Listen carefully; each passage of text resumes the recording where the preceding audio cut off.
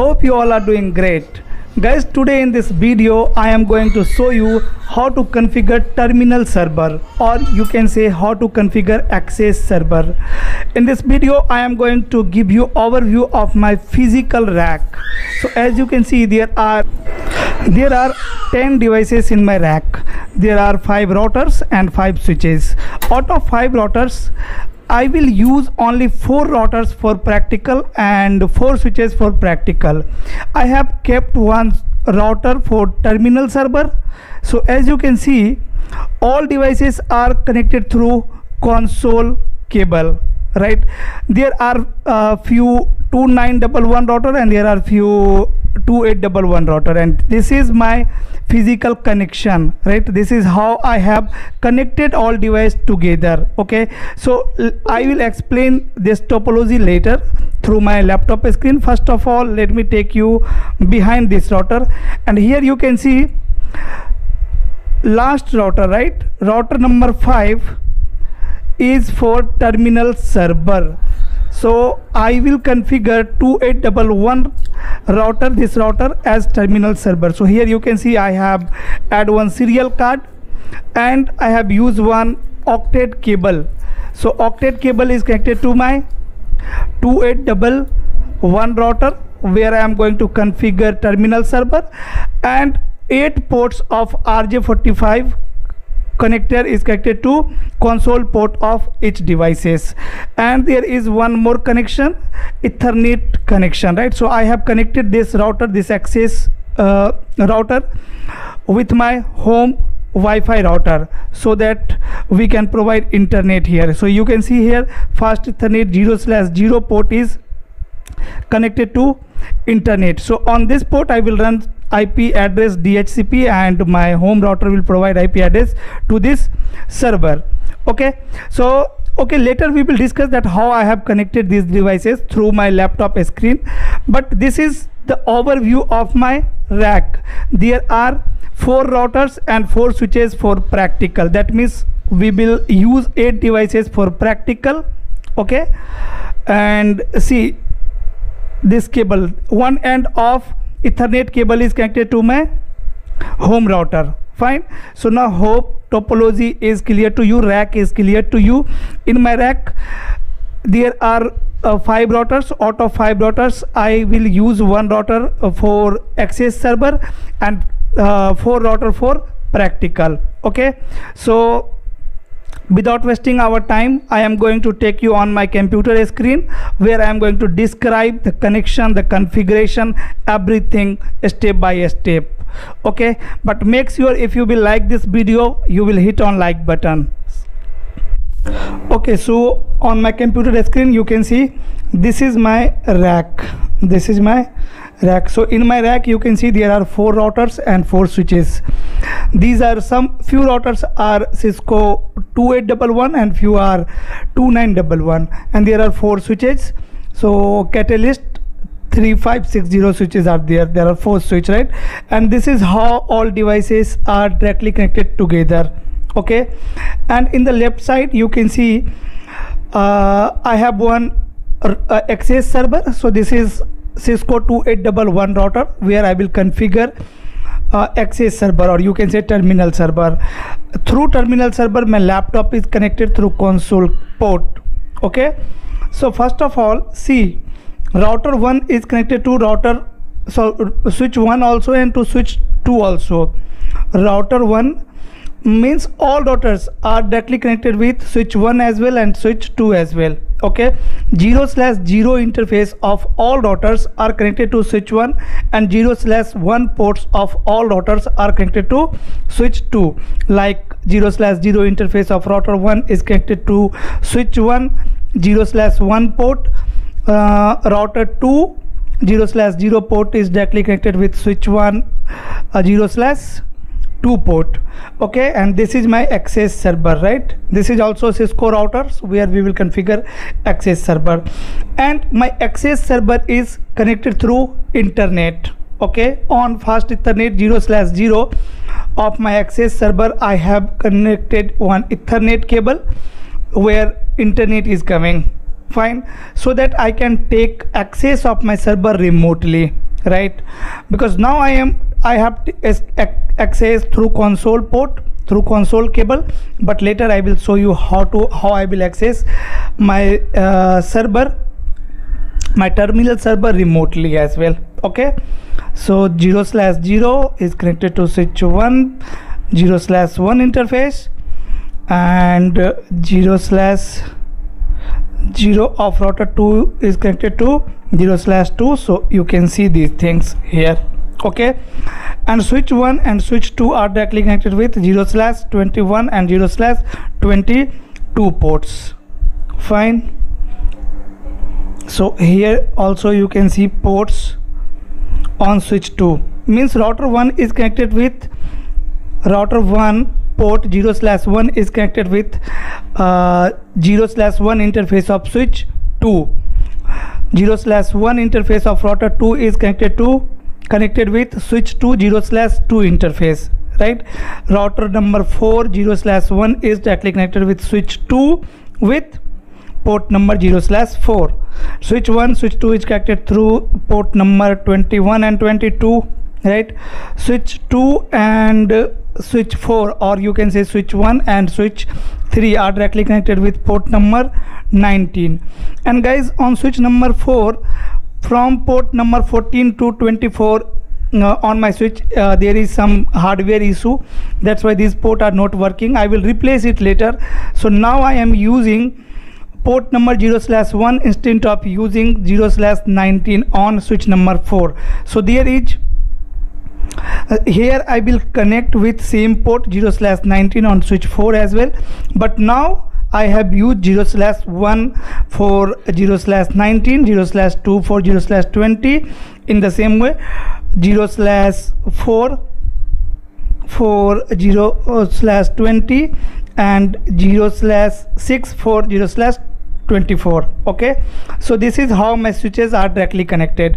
That means switch 1 and switch 3 are directly connected with port number 19 and 20. Switch number 2 and 4 are directly connected with same port 19 and 20.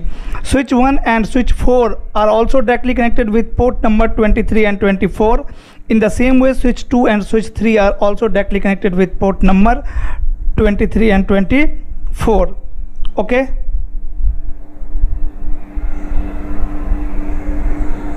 so hope now this how devices are connected in my rack is clear to you.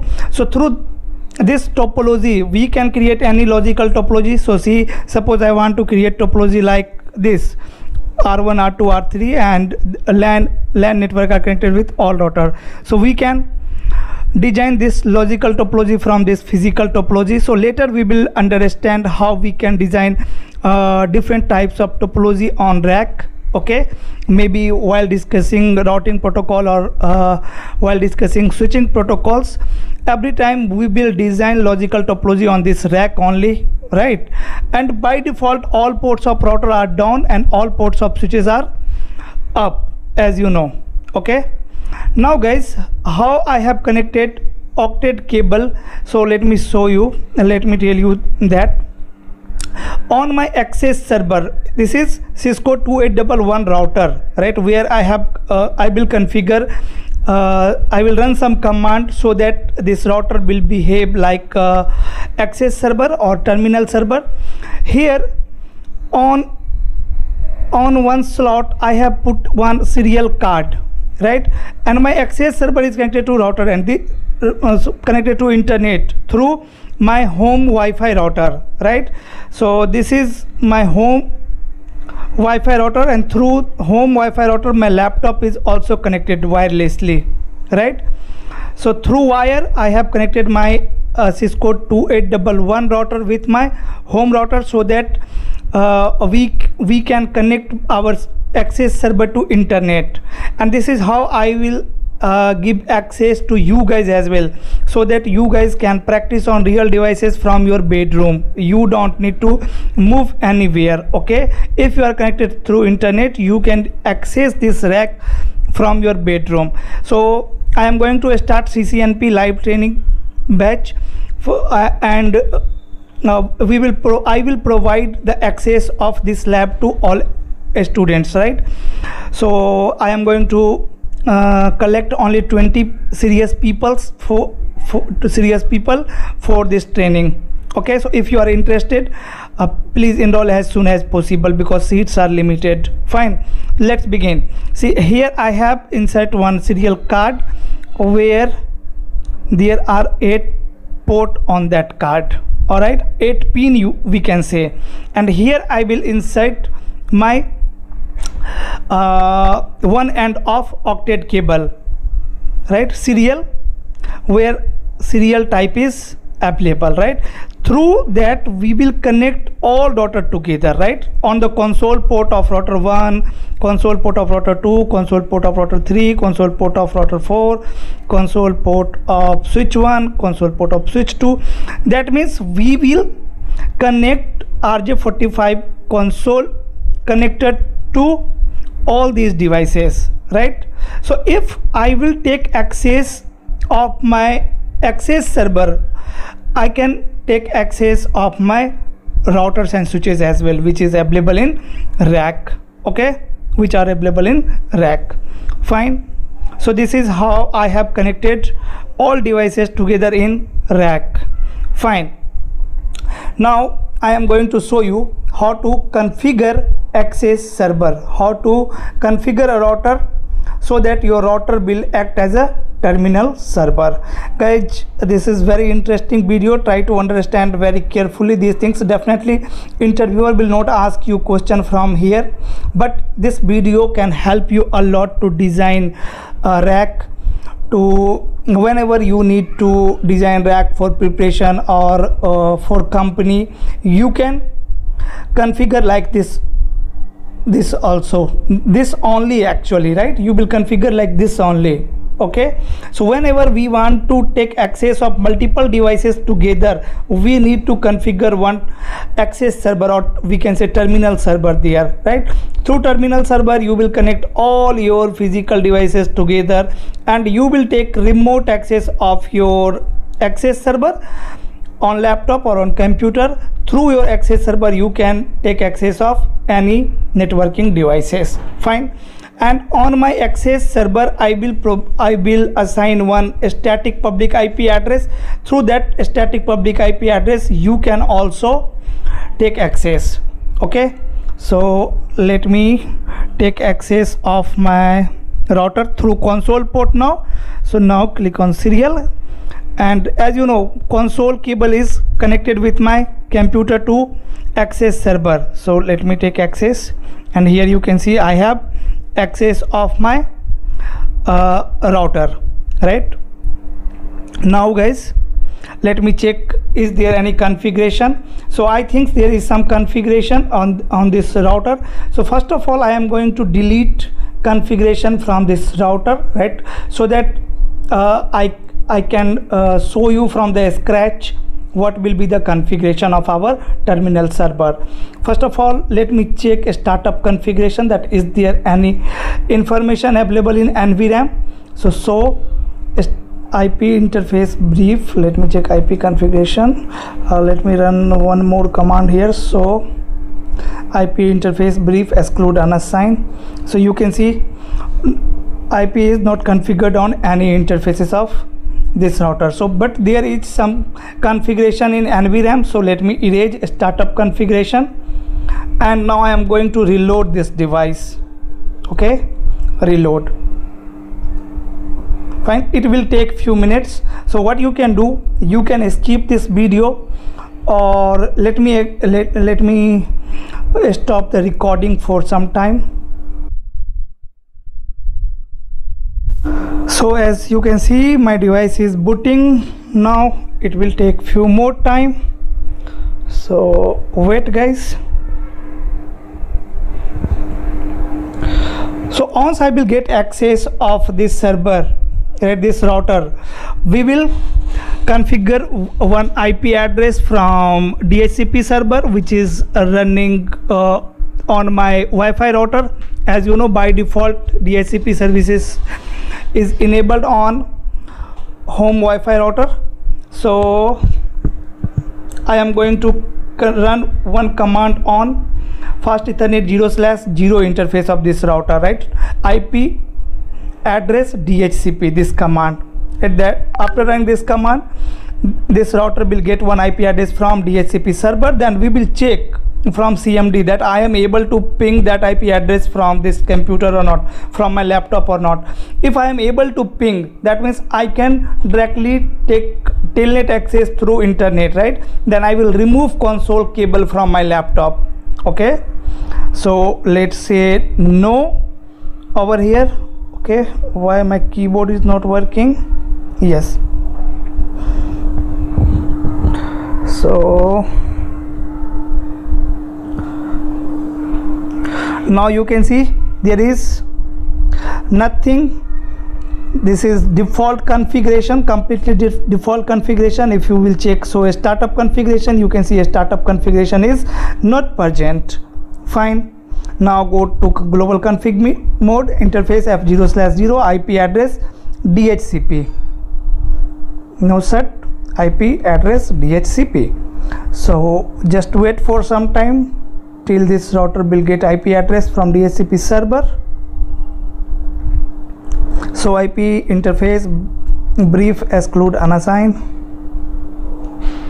So here you can see this router got IP address from DHCP server. This one is my IP address. Now let me ping this IP address from CMD, right? Just check connectivity is there, IP connectivity between my computer, between my laptop and this router or not. So let me open CMD over here and let me ping 192.168.0.104.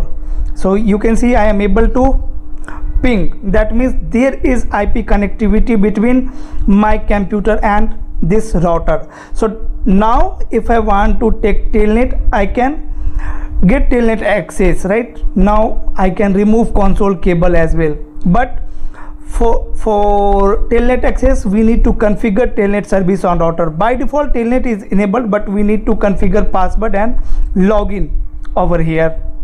Then only I can get telnet access of this router. Fine.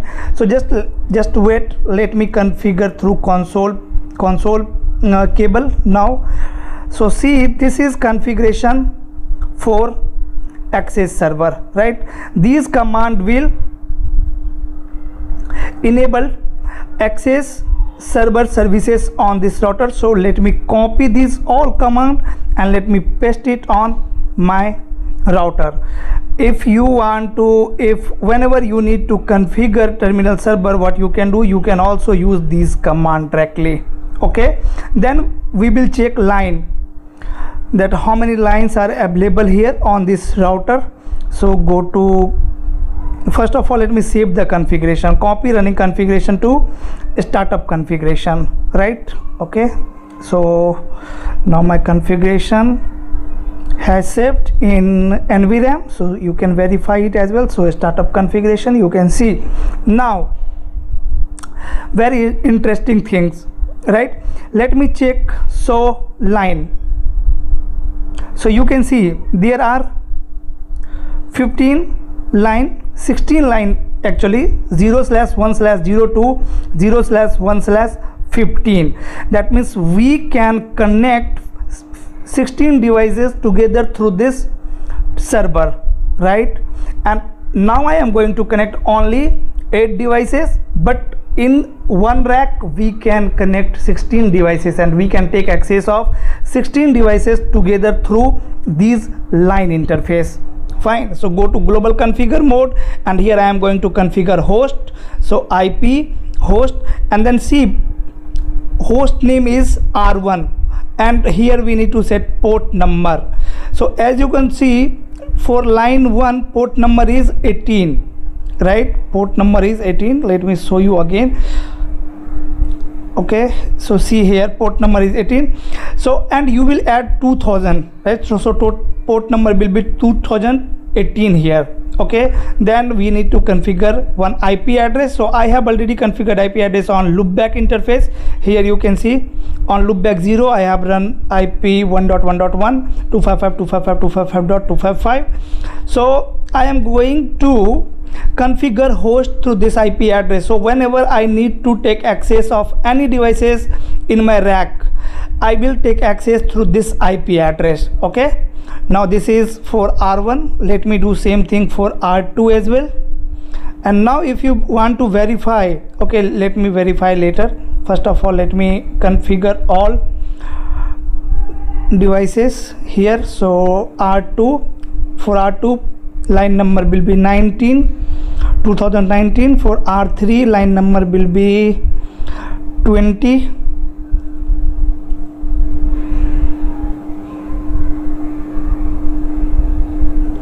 Okay, for R4, for router 4, port number will be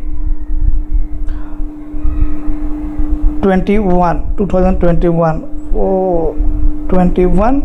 And for all lines, you can see I am using same IP address, okay, which is running on my loopback interface. Switch 1 port number will be 22. For switch 2 port number will be 23. And for switch 3 port number will be 24, right? Switch 3 port number 24. Switch 4 port number will be 25. Okay, so configuration of terminal server is done, guys. Now we don't need to configure anything. You can simply verify by running command show host, and here you can see there are 8 hosts available on this server. Let me write the configuration. Now my configuration is saved in NVRAM. Now what we can do, simply if I want to take access of router 1, here I can type router 1 R1. So see it trying, and now you can see I have access of my router 1. Okay, so this is how we can configure terminal server. And let me show you how we can take telnet access. So let me open secure CRT here. Okay, let me maximize it so that background color will be black, then text will be visible to you. Text will be clearly visible, because in secure CRT I have configured transparent interface. So let me close previous session. I'm closing all previous session. Okay, now I am going to take telnet access of my server, of my access server. Okay, let me black it. Let me set black background here so that configuration will be visible to you. Okay, now connect, and this one is IP address. So let's click on connect. Okay, so let's click on connect, and password is PM123. So let me type PM123. Okay, so now you can see I have telnet access of my server. Here I am going to run enable, and there is one enable password PM123. Okay, now you can see I have access of my terminal server, and from here I want to access R1. Let's say R1. So just type R1 here and hit enter. So whenever you will see this type of message, connection refused by a remote, we need to clear this line, because someone else created one session. So let me clear line 18. Okay, and after this command, if you will run R1, you can see I have access of my router 1. Now in the same way I want to take access of my router 2. So what I can do, first of all let me check IP. So you can see there is not IP is not configured here. Okay, so CDP neighbor, switch 1 and switch 2 are neighbor to router number 1. As you know, in the topology, switch 1 and switch 2 is connected with router number 1. So this is how we can verify directly connected devices as well through CDP neighbor. Okay, CDP stands for Cisco Discovery Protocol, which is used for troubleshooting. Okay, now you can see status is up, protocol is up. That means I have run no shut command on both interfaces. And if you want to take access of other devices, just clone the session and let me type password here. Now you can see access. I have access of terminal server. Again, let me run enable password and let me take access of router 2. Here also it's saying connection refused by remote host, so let me clear the line, clear line 19, and let's say R2. Okay, so maybe my internet is not working properly, so that's why it's taking time, but definitely you will get access of router 2. So you can see here I have access of router 2. In the same way I can take access of all devices. Okay, so this is just a video to make you understand how we can take access of my real devices in rack. From next video I will perform practical on real devices, right? Because in GNS3 or in EVNG output, sometime I observed that output is different from real time, so it will difficult to take hand-on experience from the simulation software. So that's why if we will practice on real devices, it will give us hand-on experience. Okay, and that will be great for us, right? Interviewer will also ask question from the log message, which log message sometime you will not receive log message in simulation software, but on real devices whatever things you will do or whatever things you will observe over here, the same things will be absorbed by you in real time as well, right? Okay, so because there is no any difference between these devices and the real-time devices which companies or which industries are using nowadays. Okay, so let me show you to take access of one switch as well. So again here also I need to know, here you can see I have access of switch 1. In the same way I can take access of switch 2 also. And in next video I will show you how to design logical topology, because now physical overview is clear to everyone. Now if you are able to understand how these devices are directly connected in the rack, so we can design any logical topology from this rack, right, on this rack. And there we will configure multiple things, multiple protocols, routing protocols, sometimes switching protocols like STP, Ether channel, VTP, DTP, VPN, IPsec, GRE tunnel, okay, OSPF, BGP, ISIS, these protocols, right, on the real devices. So definitely I am not interested to perform practical on simulation software. Sometime definitely I will perform in simulation software as well, but most of the time I will try to perform a practical on real devices. Okay guys, and if you are interested for live training, so I am going to start CCNP live training from 20th of Feb, right, means 20th of this month. So you can enroll for the training. If you will enroll, definitely you will get access of this real devices, so you can practice on my rack. I have 3 rack, I have 2 more rack, one for security and one for SD-WAN. Okay, so later on maybe I will make video on those rack as well, but for now this is all about the terminal server configuration. Okay, so if you like this video, please hit on like button. If you haven't subscribed my channel, please subscribe this channel. We will meet soon in next video. Till then, stay safe guys, and if you have any doubt, if you want any video on any other topics, let me know in comment. Definitely I will make video. Bye bye guys, thank you, thanks for watching.